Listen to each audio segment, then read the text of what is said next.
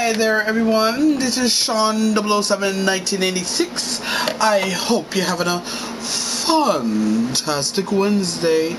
Alright, so I have to say something. I know all of y'all is hoping for me to do my my NFL picks, my NFL playoff picks videos for the AFC to this Wednesday. Well, I got some bad news.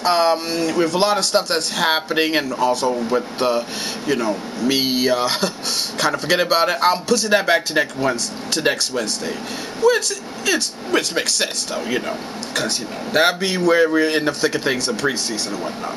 So if those of you who are hoping for it, I'm sorry. Work has been fucking work with me. So I know y'all was hoping for it. I know y'all was hoping for me making some bad picks on this one, so you can put it in the comments, like saying that I might be on something, and you'll be fucking surprised that that is true. So just want to put that out there. So But this Saturday, I will be putting together another Saturday Night Slam Master, so be sure to check that out. Also got an Xbox Series S. I'll be talking about that. I might do a review on this one, because I got it yesterday and whatnot. Now, out that way, I've been thinking about this one on sports, and I look at this from Ticket TV, and given what's happening at ESPN lately, it's becoming very, very, very apparent right now. ESPN is dying. I feel like ESPN is about to die.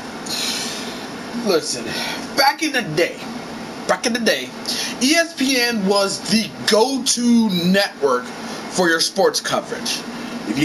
They talk about everything: sports, stats, players, teams, who's making it to the playoffs, who's not making it to the playoffs, all that. Back in the day, it was really, really great, and it has way, way lovable personalities. But now, what it is nowadays, guys, it's a former self itself, and it's really sad to think about it. I mean, peep this, okay? It's just that, nowadays with the whole... You already know what's going on with Disney, right? Okay, yeah. Disney has been hemorrhaging God knows the money. They lost like $900 million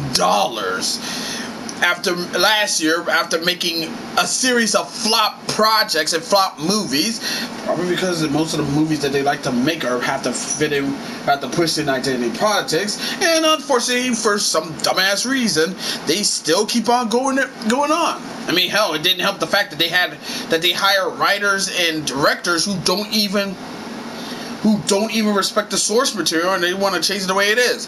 Like, for example, the director for Marvel's Secret Invasion. The one that stars Sam Jackson? Yeah, we all know how that turned out, and he decided to come out and say that he doesn't care what the fans think of it, and that they need to lower their expectations. No surprise.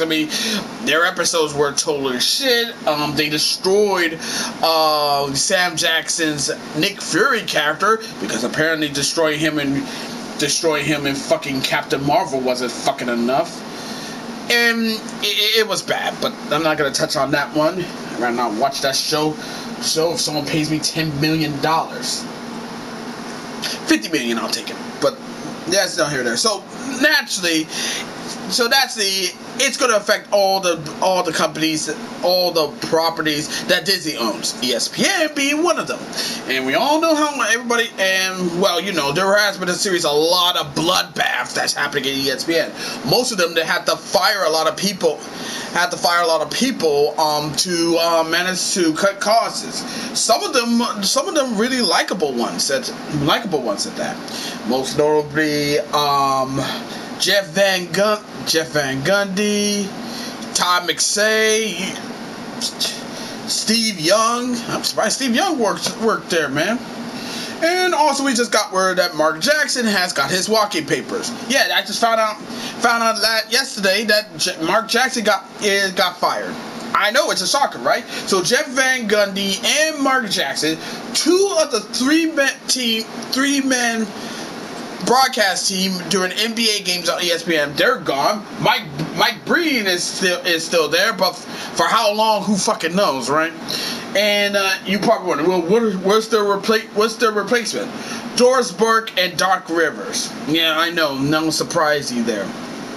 Of course, like everybody else is saying, everybody's pissed off about this whole situation, because how come the likable people that people actually like, that actually make the network worth a damn to watch, is gone, but keep people that nobody like there. The people that nobody likes, the two top suspects would be Kendra Perkins and Malika Andrews. I don't know why they still keep Malika Andrews. You know, this is the woman who claims that she cares about black men, but as soon as she gets on there, she only wants to push her bullshit feminist bullshit, and also likes to bury black men for whatever bullshit reason. Hell, she even told Draymond Green to shut the hell up about the WNBA women's pay gaps thing. You know, Draymond Green, say what you want about Draymond Green, but he's like the only dude who actually gave a fuck about trying to make the league, try to get the WNBA to be more profitable. Because let's be real, man, the NBA's been pumping some money into that dead ass league, and we all know nobody watched that league for the life of me. I tried watching it. Here's me watching an actual WNBA game.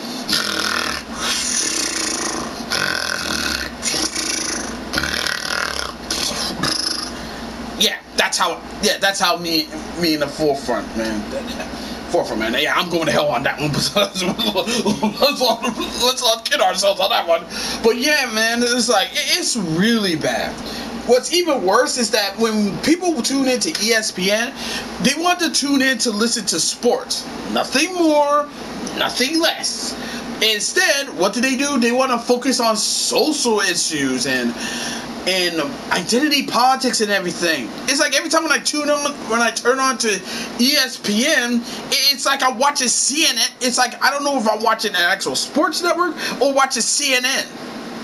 And you know, it's actually kind of interesting how they always like to push left-winging politics and all this other bullshit in their talking points and in their segments, but they also paid a hefty sum to broadcast SEC games during the college basketball, college baseball, and college football seasons.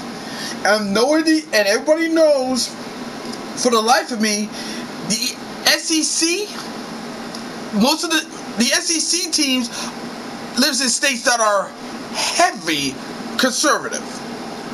Just want to put that out there. And I think that's one of the main reasons why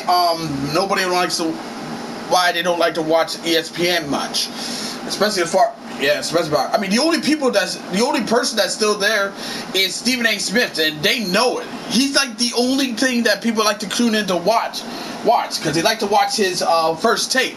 But knowing ESPN, they're gonna try to stretch this man fucking thin, man, which obviously is going to set him up to fail. That's obviously the reason. Another reason why I think ESPN is failing is because of the cord cutting. Like, you know, with cable prices going sky fucking high and inflation that's happening in this country, lots of people are cutting the cords. Snip, snip, snip. And they're now switching to streaming services, which is, for some reason, they're making a lot of money. Probably explains why there was still a strike that's going on over streaming residuals and whatnot. But I think that's one of the main reasons. I mean, come on, think about it. How much would you want to pay more money on a network that doesn't talk sports but want to focus on other things besides sports? Yeah, me neither. And then there's also independent content creators like YouTube. I think that's one of the main reasons, and I think that's a bigger reason why everybody don't want to like to watch ESPN. They like to go and watch YouTubers who actually talk sports and And trust me, there are a lot of YouTubers who actually do talk sports. I can name a few.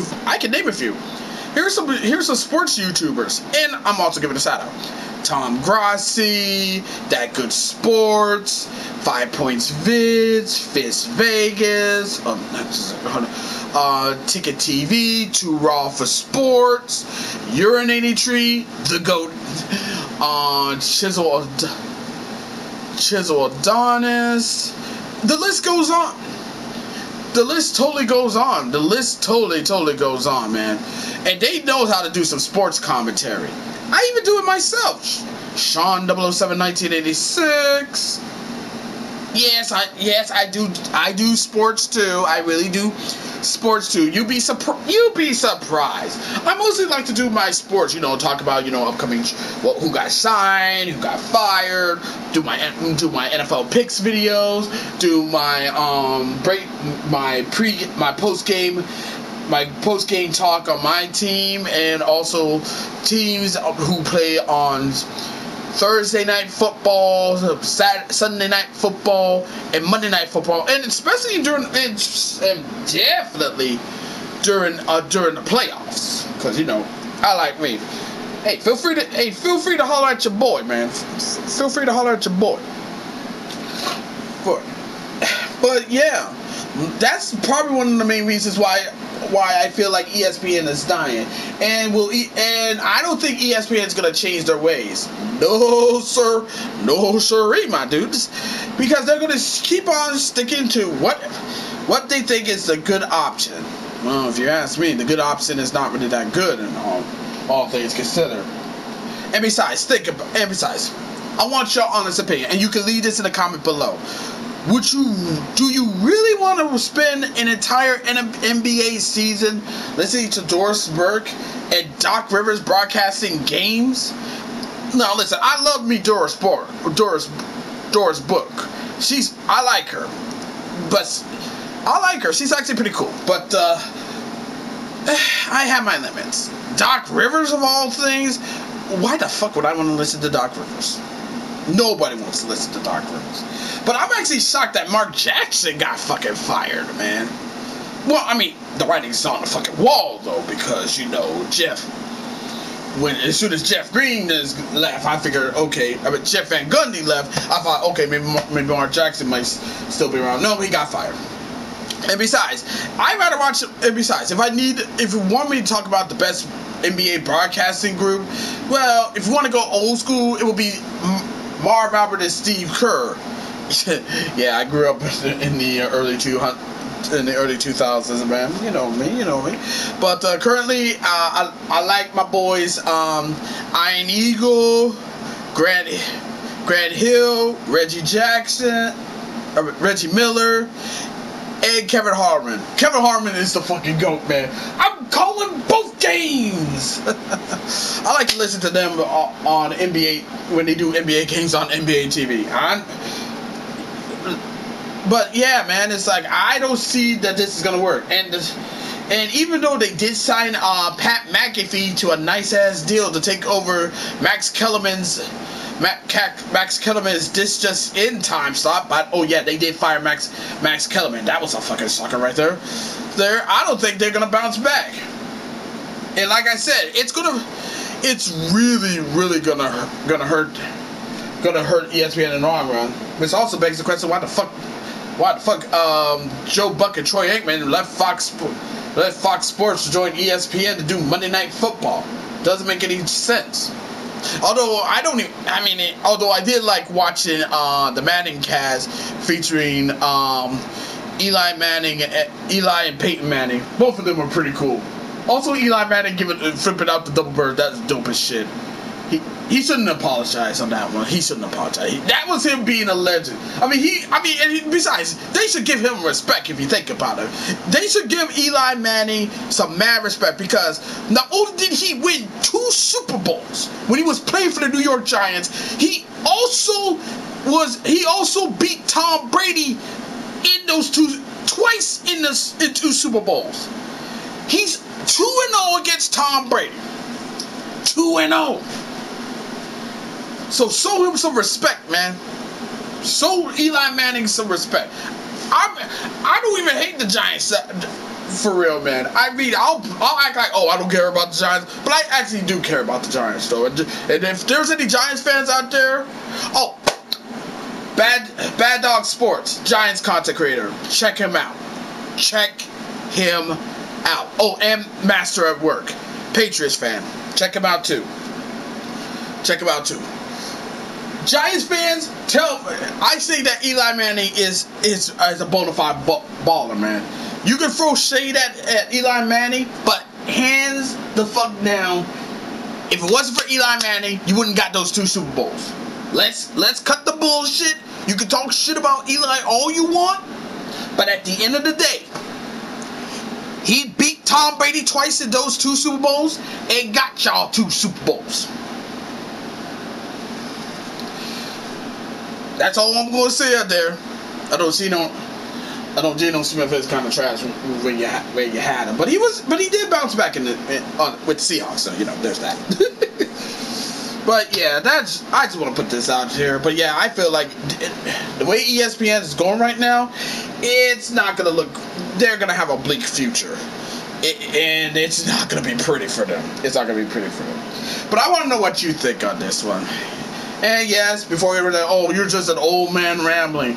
Well, you'd be surprised, because I'm 36, I'll be 37 in 2 months. So, yeah, I'm an old man rambling. So, it is what it is, pimps. It is what it is. As always, be sure to leave a comment, like this video, subscribe to this channel, click the notification bell so it opens updates, serve your friends, serve your neighbors, send it with others. And that's about it. Until next time, this is Sean 007-1986 signing off. Thank you for watching this video. It really means a lot. And I'll see you in the next one. Catch you later. Bye-bye.